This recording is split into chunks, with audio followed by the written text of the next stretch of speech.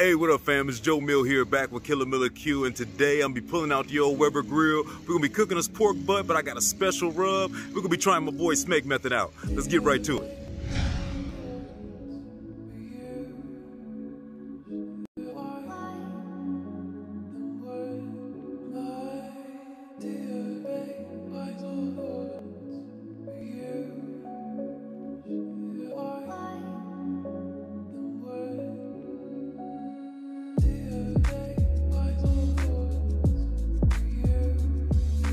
Stop the music and get into this cook the night before. First things first, you see we kicking off this old Weber. This is what we gotta do. We gotta do a little cleanup. It ain't too bad in here, but I need to get rid of these two racks in here. We're gonna be using my boy's setup, cooking with Kunchi. Basically, it's gonna be the Snake method. You're gonna notice it'll be the 2x2 briquettes all along the side. We'll check that out for the first time. See how long we can get it cooking and get this butt going. Let's get these racks out. All right, we done lost daylight quick fast, but as you can see, I am officially starting this old Snake method out. Now my man says we're looking at about 60 coals. Yep, and my little baby is helping me. We got about 60.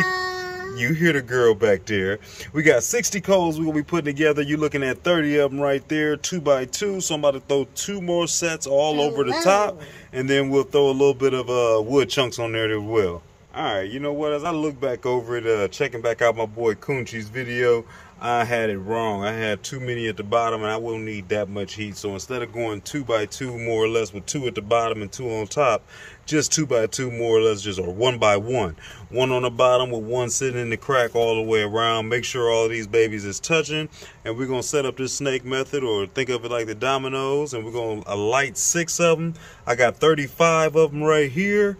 And then we'll basically have 40, and we're going to see what we can get. I wasn't able to grab me any B&B charcoal like my man loves, but I was able to grab some Cowboy brand charcoal hardwood briskets. And I do like these as well. They got some pretty good flavor on it. Usually I've tried their lump charcoal, so we'll see how their briquettes start. So anyway, I'm going to see you back here in the morning. It's going to be bright and early when we get this thing cracking. All right, team. Top of the morning to you. As you can see, we got this thing dialed in. That's why I wanted to do this last night. So I got my 35 coals there stacked on top of each other, 2x2 or 1x1 rather. 6 coals, more or less. That's right here. I'm about to scoot them in a little bit closer so I can actually start to ignite this thing here with the domino effect. Keep in mind, you want to keep the air holes opposite of your main part of your fire, so that'll kind of move along the way. But I think my man said it'd take about a couple hours to get this thing dialed in, so we up early. Believe it or not, it is a little chilly around here, but we're gonna get this thing going. I wanted to wait before I put the wood pieces on top. I got some bigger chunks that I'm gonna have to actually split down. It was late once I kind of got started last night and didn't want to have a whole lot of noise for a lot of other people, and it was getting a little too dark, so feel like it wasn't too safe. But we're gonna get this little bit of wood on there. I got some cherry wood, and then other than that, I'll bring you back here in a little bit. We'll get him back in 2 hours, give it some time to kind of come up to temp. We'll see what he look like. So this is what we're playing with today. Look like we got about a little over 8 pounds of a nice pork butt here I got from my local grocery store. They usually got some pretty decent meat. Nice little money muscle. You know, I always look to try to see if I can see any bit of marbling in here.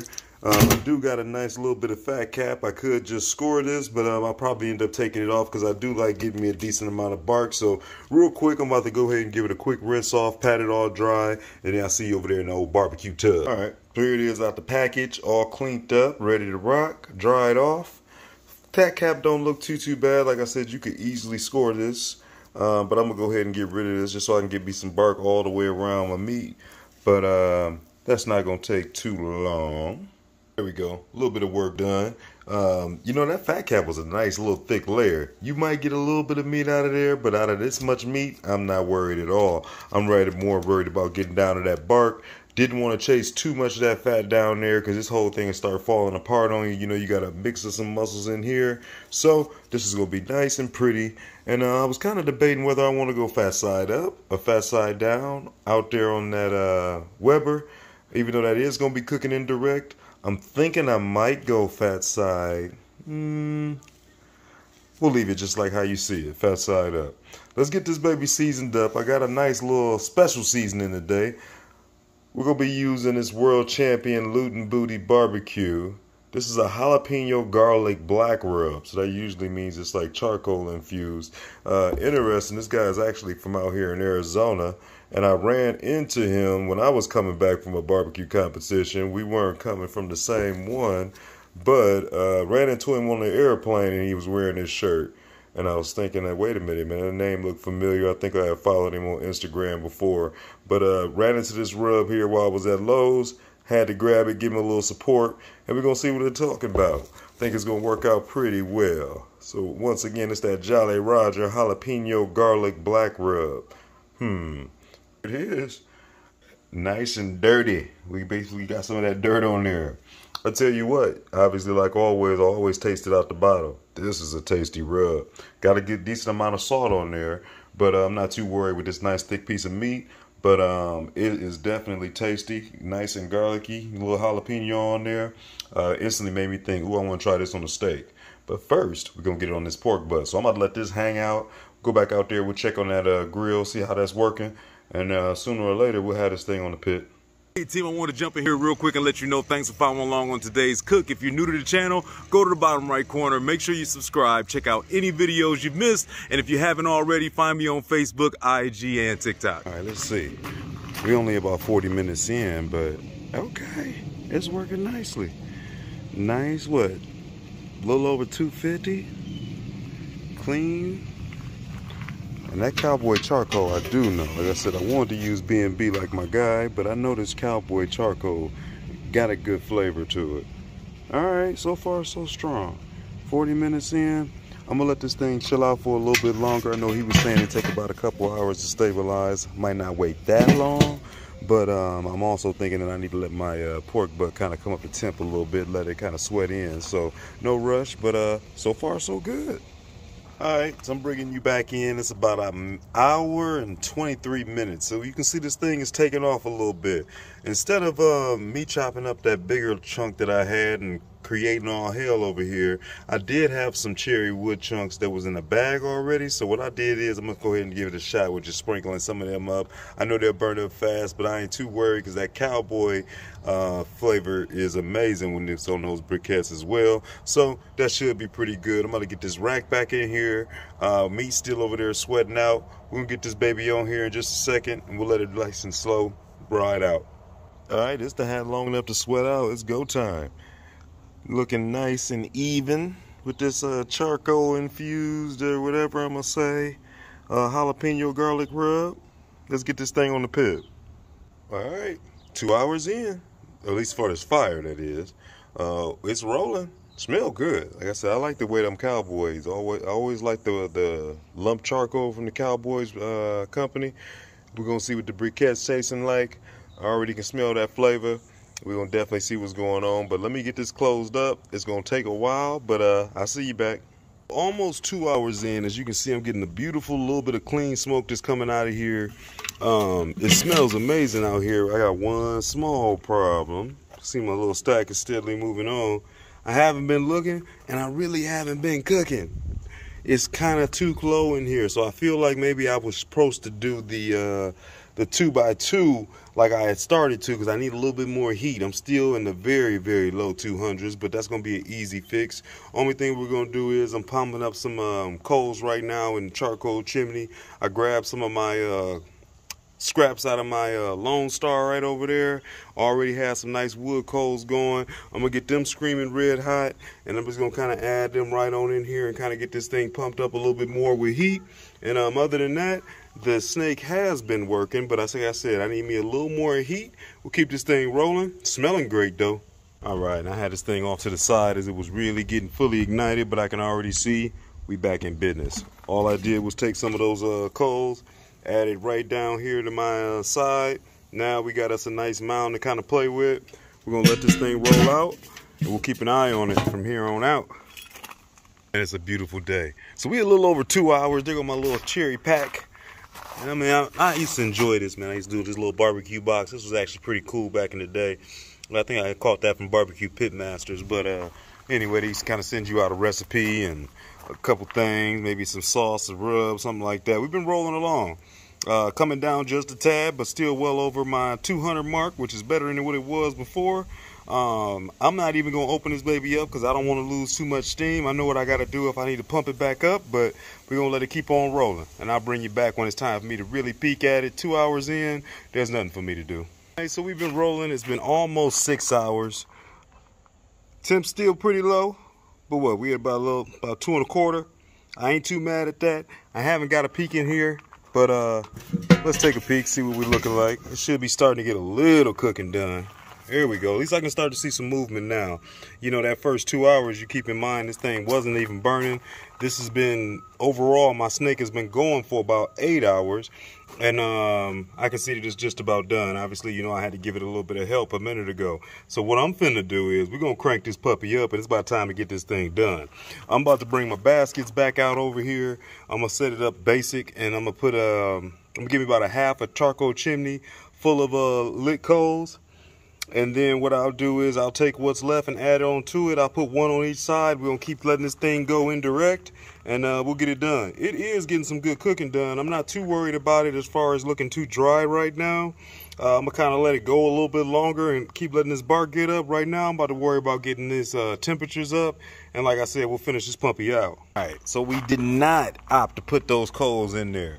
We had 5.5 hours. Now I'm finally to the point where this thing is broken down to about 200 degrees. I feel like it had the spirit. As soon as I lit them coals up, this thing kicked off to a nice steady 225. I could feel that heat radiating off of here, and I didn't want to mess with it. But now, since I done dropped down, I'm gonna go ahead and clean it up. Yep, we have pretty much went through what I had here. So that, I mean, that did last a long time. If I would have did the 2x1, this probably would have been exactly what I needed. I definitely got some good cooking going. We're about to take this thing over the top. I'm going to add in those baskets. I'll put one on each side, and then we're going to keep this thing going. Let me pull this plate out. And now we are flowing. As you see that smoke coming up out of here real quick, fast. It should be kicking up the temp quick. But basically, woo, all we did was throw each one of those baskets on each side. I threw 1 or 2 extra brand new unlit coals in there, along with a little bit of left dust that was in there. So we got a little bit of those on each side. I can already feel a good amount of heat radiating, so I don't expect this is going to take too much longer. I could go ahead and wrap this up, but being that it started off so slow, I'm going to give it a nice spritz, and I'm going to let this bark ride on out. We're going to keep it nice and chalky. About another 45 minutes after making that last adjustment, you can see we up good now in heat. Been coasting around 350-ish almost. Oh yeah.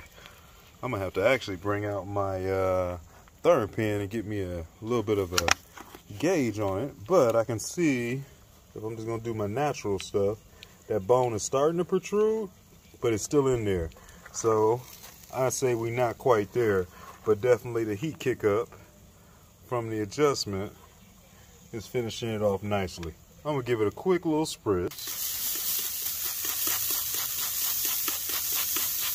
I'm just using my basic apple cider vinegar cut 50-50 with some water. Nothing crazy. Using on pretty much anything that I'm gonna actually give a spritz to. Just try to make sure it doesn't overly dry out on me, even though it really didn't look too bad. Again, we're looking at that nice dark bark. Comes from that rub that we're trying out from Loot & Booty's barbecue, I believe it is. But we're looking good so far. Let me grab my thermal pen. All right, so the official temp check in a few different places, roughly around 185 degrees, which isn't too bad. I was hitting at like 175 in some spots, more towards the middle and the thickest spots. So I still got quite a bit to go. I'm probably going to be going closer to about 200 or so. You can start pulling. You get more or less better, I think, slices and everything at the 195. But once you get to about 200, and a little bit above, you're definitely going to be that mushy. So that's what we're going to be going for, some of that mushy. So we at least need another good 20 degrees. I don't think I'm going to wrap. We're going to stay right where we at. Let's close it up. So I don't got the official time, but it's been about another 45 minutes since we was just in here. What I did just do is open up these little side gates, threw me 2 new pieces of charcoal unlit in here on both sides. This is probably how I would have did it before. Smooth and easy, pretty much. Once you get a nice little bit of going on the sides, it's not going to fight you too much. I flipped this upside down. Ooh, get my finger out the way, just so we can get some even cooking going. I'm pretty much another 10 to 15 degrees away from where I want to be, but definitely coming out nice and tender. Smelling great around here, but I just want to give it a little bit of a spritz, kind of move it around and make sure my fire was holding strong. I was down to about 306, so still rolling pretty good. This thing should be finished off here within the next half hour, but let's get a little moisture to it and we'll let it be.